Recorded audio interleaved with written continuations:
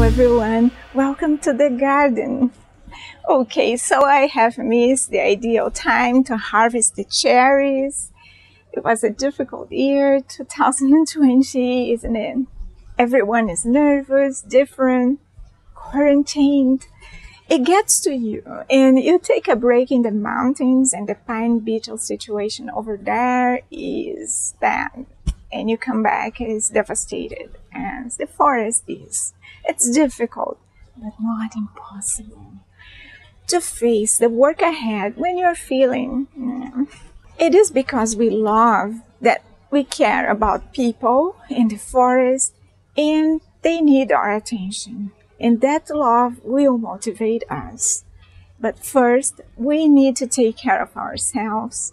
Skip that beat, breathe in, and then roll up the sleeves, go get the gear, warm up, and face Cherryzilla here, because she won't wait. I am Sandra Lange, and if you like easy, pleasing gardening and sensational walks in nature, I will take you to an enchanted place that I love called Jasper in the next video. So subscribe to get everything I bring to you from my lifelong as a gardener, designer, my love and respect for nature.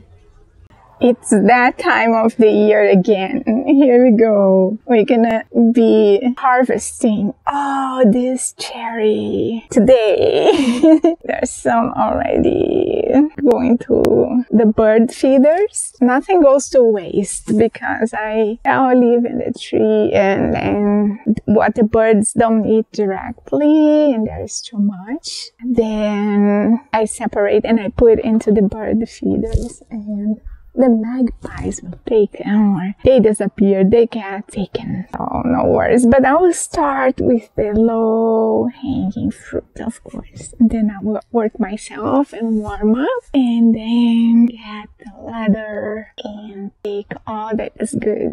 It's a good thing this year we can give our friends a bowl with cherries because we can't really hug them or anything. So that's a nice, gesture. We get creative how we can be close to our friends by phone, by giving them some fruits from the garden. So yeah, I'm gonna put this into the tripod and get started. Okay, this is the first time I use this long wire, and there's this thing and it goes after me. I thought it was a cockroach. I don't know. Maybe I shouldn't say that. I thought it was an insect. That was scary. Okay, so let's get started. So I cut with the stem like that. It's better to freeze. They last longer if you do that.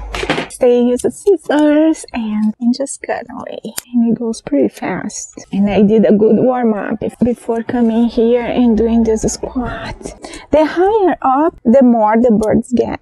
That also will make it go faster, but we don't mind because we don't have lots of birds here. So I do everything I can to attract birds and keep them. And this year I was really rewarded with the first nest of robins, and then chickadees coming also nesting again. They were all around this cherry tree. It is a good time to do this at this hour. It's not in the sun. And also the cars earlier on were so many noisy cars around, lawnmowers, everything. You want to be able to enjoy a little quiet. It's nice to hear the children laughing and people noise, people talking, enjoying, or even animals like cats, dog. It's much more pleasurable to listen to a dog barking than this noisy cars. I hope this is a phase that will go away, these noisy cars, and people will find something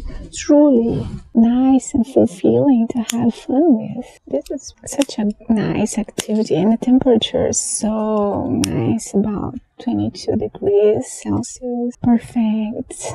I like when you pick one like this and just do the whole branch at once. I'm hearing the ducks. Don't tell me the ducks are already leaving town. Let's see if I can see them go. Oh, firefly, I love them. Big one. Beautiful. Last year, I kind of did my last gardening video at around this time because I suddenly was very requested to play bass. So I was playing bass all the time. You can scroll down and see the playlist. I was sharing the bass lines and then playing in church. And I started playing with a group. When all this thing happened, I was starting playing with such a nice group. I was so happy about it. Leave in the comments if you like more videos of bass. Otherwise, it's fun to show the aspects of winter and nature here that I didn't get to do last year. I think I play more music in the winter time because when the weather is good, I just want to be outside. Oh, we're getting some help, which is good. It's always nice when you do this with your family and friends, and with you guys, it's good to do chatting. A little bee. Sorry to upset you. I'll let her get used to the idea I'm taking the cherries away. Sorry. I hope this is not a bumblebee. I have a chart with all the bees. This is not a bumblebee, but it's not a vest. It is just another type of bee. Only the good ones fall to the ground. Right? Like one that's going to the bird feeders doesn't fall. Murphy's Law. This kind of activities get you in a very nice state of dream-like almost. So that same state of mind of just doing a simple activity slowly, it's soothing, very soothing. And you can think about other things, making plans and coping with some situation, family or whatever, or your gigs that you're doing. You're doing something like that, you can cope, it's nice. So it's a squat. Let's squat a little bit for variety and because there are some good ones over there. So I'm here with my low bench and squatting and avoid going into my knees by all means since I got hurt and then did physiotherapy, understood better how it's really not good for you to be on your knees for a long time. And gardening, we forget about time. Kita is also not changing. Yeah, Kita is meowing, then I'm speaking English, and then you were speaking Portuguese. And not that. That's really difficult to follow. It's interesting how cats, they have different languages. Ours has this kind of lament. When I'm playing, she goes, ah! When friends are here, we have to say, she's happy. That's the way she talks. She does it when she eats. She does it all the time. This is her communication. And a friend of ours has a cat that talks like this. Yeah, she doesn't, or he doesn't meow, just Clicks, he clicks. And our cries, but she's fine. She's like that. And she has a voice that's very powerful voice. Very powerful. And it's like, I look. So, but we promise she's okay. She's okay. She's fine. She's like, this is her nature. Almost time for the ladder. Yeah. Those I cannot reach by a chair.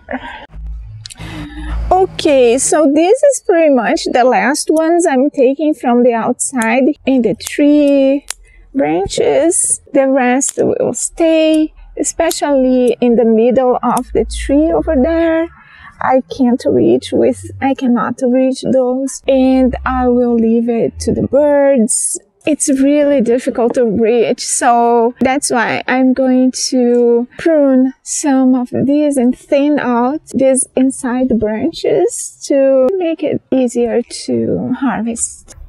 Okay, so this is the end result. We still have some cherry in the inner branches, and that's calling for a pruning next spring because it's too tight over there to get those inner branches. And so we're gonna leave it for the birds.